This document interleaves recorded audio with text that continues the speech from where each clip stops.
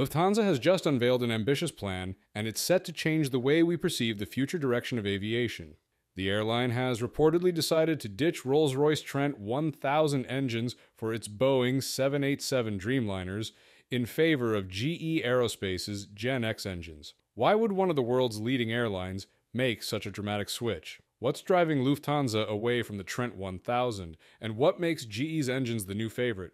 Stay tuned to uncover the fascinating details behind this story. Let's dive in. Lufthansa is reportedly reassessing its decision to use Rolls-Royce Trent 1000 engines for its upcoming fleet of Boeing 787 Dreamliners, citing concerns over the engine's reliability and durability. This shift in perspective highlights ongoing challenges with the Trent 1000, which has faced scrutiny from several airlines in recent years. About the current state of Lufthansa's 787 orders, the airline has 34 aircraft on waiting, with deliveries expected between 2024 and 2028. Out of these, 27 were initially set to be equipped with Trent 1000 engines. The remaining 7 aircraft have no confirmed engine type, leaving room for a potential switch to GE Aerospace GEnx engines, which are already in use on Lufthansa's existing 787-9 fleet and those operated by group member Austrian Airlines. Aviation data shows that Lufthansa's 5 current 787-9 aircraft are powered by GEnx engines.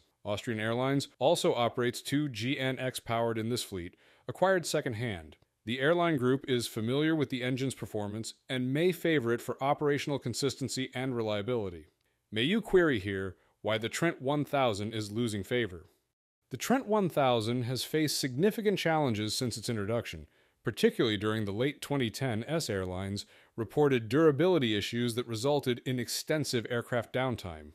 Although Rolls-Royce implemented fixes during the pandemic, supply chain problems and engine reliability concerns have persisted, leading to disruptions in long-haul operations for carriers. And indeed, the numbers have gradually shown their position. As of December 31, 2016, Boeing had secured 1,497 gross orders for all 787 variants, with 886 of those being powered by the GEnx, while 454 aircraft be powered by the Trent 1000. The remaining 157 aircraft had unspecified engines, which included 787 that Boeing never delivered, such as Aeroflot's purchase of 22 787. From 2017 until October 31, 2024, Boeing secured 891 orders for the 787, with aircraft engine choices being split between 640 GEnx, 96 Trent 1000, and 155 unspecified. Clearly, post-2017 has not been favorable for Rolls-Royce and the Trent 1000, with the discrepancy between the two engine backlogs growing ever larger in the past 7 years. In addition, some airlines have switched to the other side, including British Airways, which has had to manage its capacity on certain routes due to supply-side issues affecting Rolls-Royce. During the Farnborough International Air Show in July, GE Aerospace announced that the parent company of British Airways, International Airlines Group, has selected GEnx to power 6 of the British Airlines 787. Other carriers have also switched their fleet engine providers. In December 2023, LATAM Airlines, which has 37 787 powered by the Trent 1000, announced an order for 5 of these jets, with the airline opting for the GEnx for the quintet. In October, the South American carrier ordered another then aircraft of the type. While the statement did not explicitly say which engine would power those aircraft, Boeing's orders and deliveries filings revealed that at least 5 will utilize the GEnx. Meanwhile, GEnx engines have demonstrated robust performance and reliability, making them a more attractive option for airlines looking to minimize disruptions.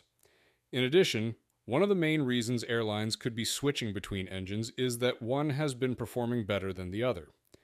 GE Aerospace has boasted that their engines offer 1.4% better specific fuel consumption versus the competition for a 3,000 nautical mile mission.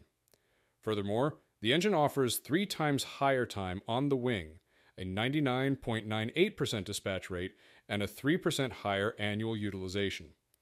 The time on wing and annual utilization advantage did not allude to comparison versus its competition. Switching to the GEnx engine would align Lufthansa's future 787 fleet with its existing GEnx-powered aircraft, streamlining maintenance and operations.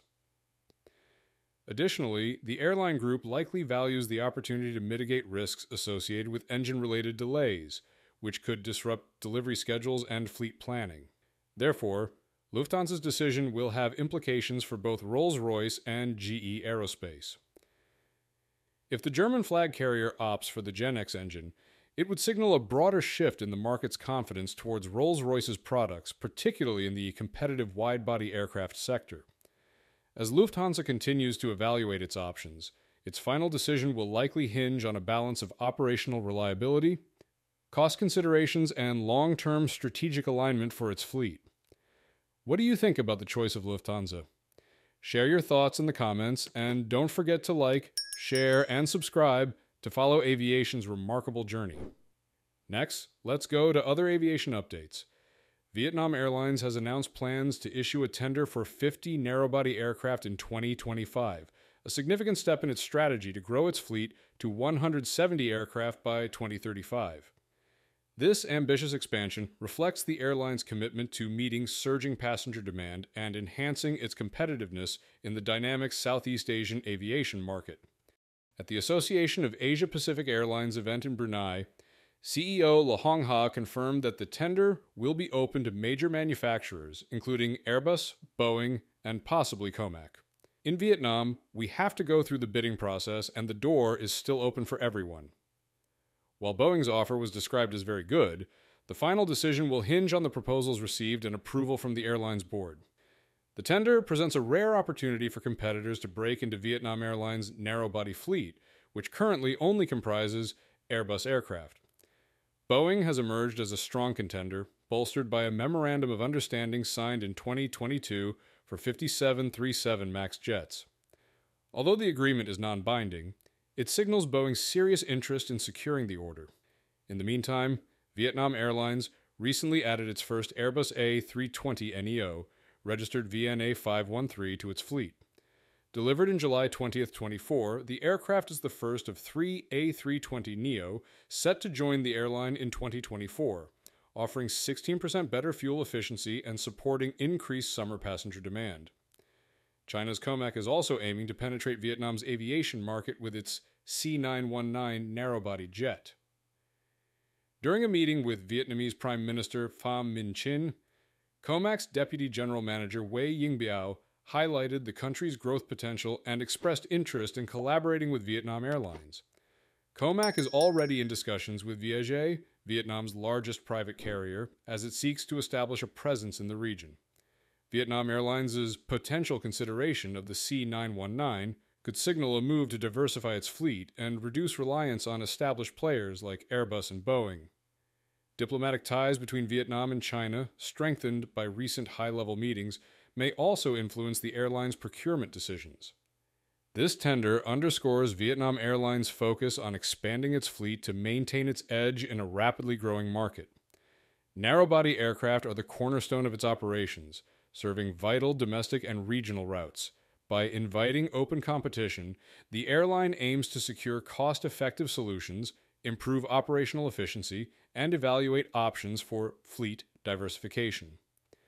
Prime Minister Chin's advocacy for increased cooperation with Comac further highlights the strategic importance of aviation in Vietnam's broader economic and diplomatic goals.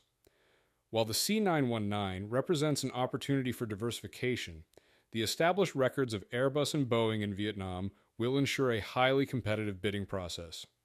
As Vietnam Airlines recovers from pandemic-related setbacks, its fleet expansion plan is key to capitalizing on rebounding demand in Southeast Asia. With competitors like Vietjet and Bamboo Airways aggressively expanding, the airline's ability to modernize and grow its fleet will be critical to maintaining its position as a leading regional carrier. The 2025 tender represents a major milestone not just for Vietnam Airlines, but also for aircraft manufacturers aiming to strengthen their foothold in one of the world's fastest-growing aviation markets. Whether it chooses Airbus, Boeing, or Comac, Vietnam Airlines' decision will shape its fleet and the competitive landscape of Southeast Asian aviation for years to come. So will this opportunity be given to Airbus, Boeing, or Comac? The last news, British Airways met trouble. On the evening of November 18th, British Airways experienced a significant IT outage that disrupted communication between pilots and the airline's operations center. The issue, which began around 17 o'clock, affected flights both within and outside the UK, leading to delays and widespread passenger frustration. Similar issues were reported at London Heathrow Airport, BA's primary hub, where several outbound long-haul flights to destinations in the US and Asia were delayed. Although the airline stated that flights were continuing, delays persisted as efforts to resolve the issue were underway. The problem was eventually fixed.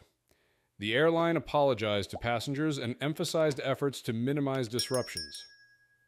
About the passenger reactions, they took to social media to express their frustrations, with some reporting delays due to the PC outage and others noting difficulties accessing BA's website and app because of heavy traffic.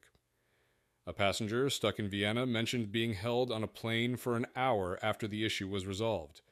This is not the first time BA has faced IT-related disruptions. In May 2023, the airline canceled dozens of flights due to a technical failure, affecting thousands of passengers. Similarly, global IT glitches have impacted airlines worldwide, demonstrating the industry's vulnerability to such issues. Of course, BA isn't the only airline vulnerable to IT outages. In July this year, several airlines around the world had to ground their planes after a glitch with their systems-affected operations. More than 6,000 flights were canceled on a single day, with airlines incurring losses. Airlines and airports across various regions, including the US, India, Japan, Australia, the UK, and New Zealand, among others, faced problems with their systems, and carriers faced long queues at check-in counters as they had trouble checking in passengers. While the immediate problems were resolved, those accidents highlighted the importance of robust IT infrastructure to avoid future disruptions. That's all for today's episode. Have a safe flight and see you.